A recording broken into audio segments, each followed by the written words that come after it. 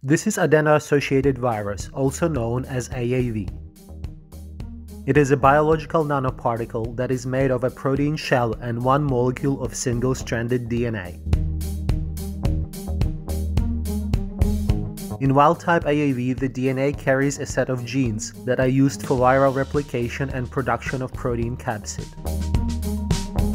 In recombinant AAV used in gene therapy, all viral genes are removed and replaced with therapeutic payload.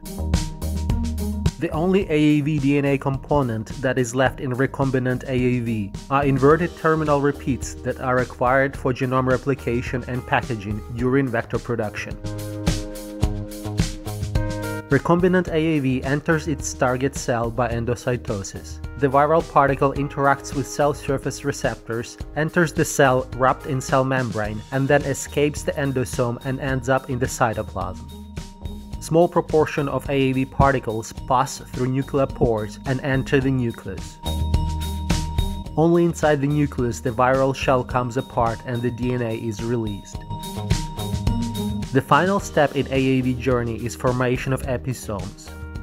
The single-stranded DNA is converted into double-stranded DNA. Double-stranded DNA locks onto itself or with several other recombinant AAV DNA molecules to form a stable episomal DNA molecule.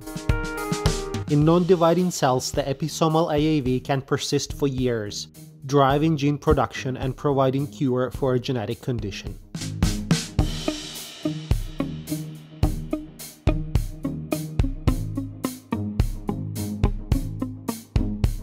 So far, there are 3 AAV-based gene therapies that passed through regulatory process and made it to the market. They are Glybera, Luxturna, and Zolgensma.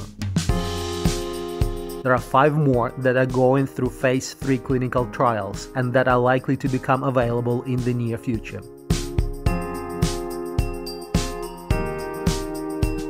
If you want to learn more about AAV-based gene therapy, please visit Bio501 website to read the full article.